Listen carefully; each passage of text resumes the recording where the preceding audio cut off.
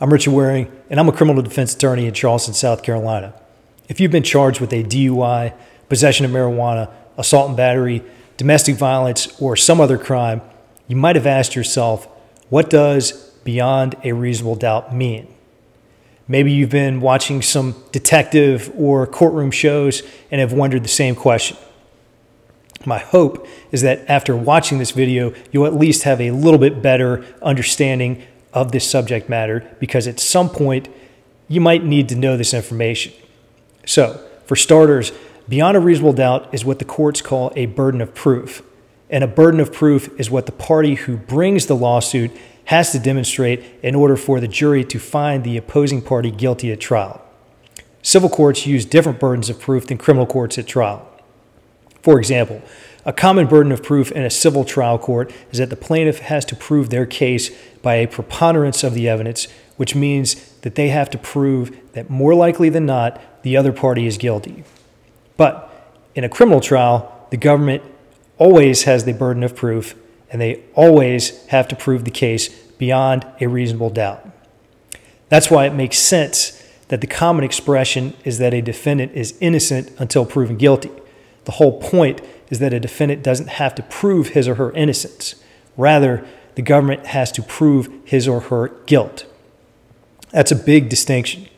And because in a criminal case a person's freedom is generally in jeopardy, the burden of proof is higher than civil courts, making it the highest burden of proof in courts in the United States. Now, as far as what the definition of beyond a reasonable doubt is, we have to look to case law for guidance. There are actually arguably two available definitions for what beyond a reasonable doubt means. One commonly used definition provides that a reasonable doubt is the kind of doubt that would cause a reasonable person to hesitate to act. Okay? The other definition provides that proof beyond a reasonable doubt is proof that leaves you firmly convinced of the defendant's guilt. All right? Confused? Well, you're in good company, because I can't tell you how many criminal jury trials I've tried before where the question of what reasonable doubt is was asked by the jurors during jury deliberations. It's also important to keep in mind that proving a charge beyond a reasonable doubt does not mean that the government has to prove the charge beyond all doubt. That is a major distinction.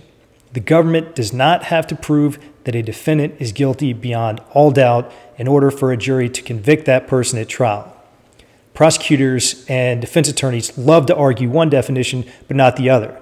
And a skilled prosecutor and defense attorney will know how to utilize the definition that suits them best to their benefit. Naturally, defense attorneys prefer the first definition, i.e., reasonable doubt is the kind of doubt that would cause a reasonable person to hesitate to act. The reason for this is that that definition arguably suggests that if a juror hesitates in their deliberations, even for a moment, that the state has not proven their case beyond a reasonable doubt. That argument has been put before juries quite a few times. The prosecutor, on the other hand, frequently will tell the jurors that they certainly are allowed to take their time and actually deliberate. And prosecutors frequently like the definition that says proof beyond a reasonable doubt is proof that leaves you firmly convinced of a defendant's guilt. It's a more concrete definition and is easier to demonstrate when the government has a strong case, so it's generally better suited for the prosecution. Luckily, in South Carolina, in general, a trial judge will usually provide both definitions for the jurors so that there isn't any perceived unfair situation. And a good criminal defense attorney will request that those jury charges or instructions be read to the jury. A good attorney will also listen at the close of trial before jury deliberations to see if the trial judge actually gives those jury instructions on reasonable doubt to the jury, and will notify the judge if they were not read to the jury. So that's it for now on the topic of beyond a reasonable doubt. Though this whole presentation might have seemed confusing, my hope is that you're at least now aware of some of the finer points and issues that are involved with the burden of proof of beyond a reasonable doubt. And if you're in the Charleston, South Carolina area or low country of South Carolina, feel free to give me a call anytime, and we can go over the details of your own case and get cracking on trying to get your case resolved in a meaningful manner. Best of luck.